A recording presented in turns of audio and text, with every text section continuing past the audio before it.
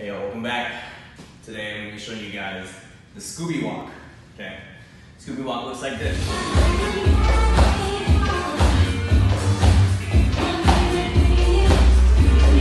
So, what you're going to do is, well, what I'm going to do first is I'm going to break it down with the legs first. So, what you're going to do, you kick up your right leg first. Out one, okay? You're going to jump onto your right leg, you bring your left foot up. One, and once you on the two, once your left leg comes down, you're going to use both your heels to plie out. Okay? Plie out, you're going to bring your body down. Okay? This is on the two. Right on the and right after that, you're going to bring left foot back, put your weight on the left leg, and prep your right leg to kick one more time. And then kick one more time. 3 and 4.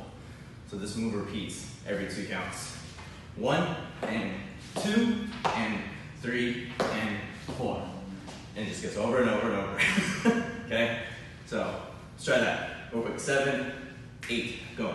1 and 2 and 3 and 4. Okay? One time. 7, 8, go. 1, 2, 3 and 4. Okay? You see that my body comes down once I plie and then I come back up.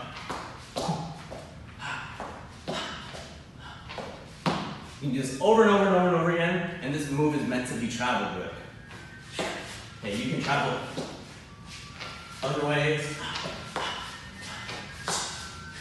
And I can go forward. I can go back. Right? So, really simple with the arms too.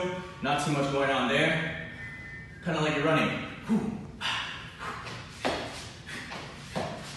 What you want to do is, with a lot of steps within locking, you're going to be doing the opposite of what your leg is doing. So, counteract. 1 and 2, 3, 4, 5, 6, 7, 8. Now do the other side as well.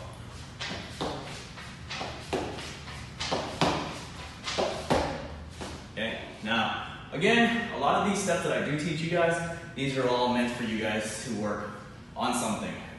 Eventually, you don't have to do this every time. You can go, or you can go. Right?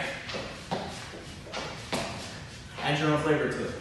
As long as the base still stays the same, you're still doing the Scooby walk. But then you add your own personality to it, okay? So that's the Scooby walk.